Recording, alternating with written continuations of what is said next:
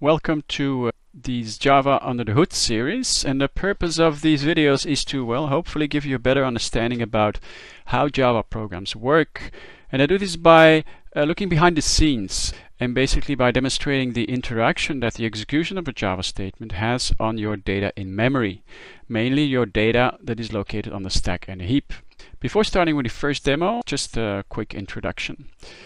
Stack and heap, what are those? Well, those are memory areas managed by the JVM. JVM stands for Java Virtual Machine. And what is a JVM? Well, whenever a Java program is started, the operating system, Windows, Linux, or any other operating system that has Java installed, launches a process.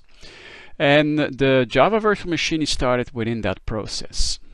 What does the JVM do? What are some main tasks of the Java Virtual Machine? Well, first of all, it loads the bytecode or the class code into memory. Bytecode is the code that you get when you compile, using the Java compiler, your Java texts. Now, bytecode cannot be executed directly by a machine. It must be translated to native code, so the actual zeros and the ones that your computer understands. And the translation between the bytecode and the native code is done within the virtual machine by an instance of the JIT compiler, the just-in-time compiler / interpreter. So those two translate the bytecode to native code, after which the actual native code is executed. Now, the virtual machine manages as well different memory areas. And the three main ones I'll be focusing on are, first of all, the method area. That's where the compiled code is stored, among other things. The stack is where the local variables are stored, return values from methods, parameters through methods.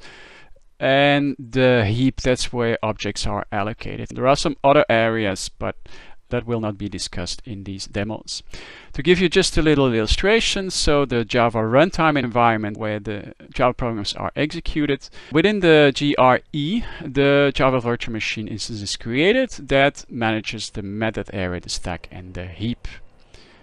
I'll be focusing on these three. Okay, that's for the introduction. Thank you. Bye-bye.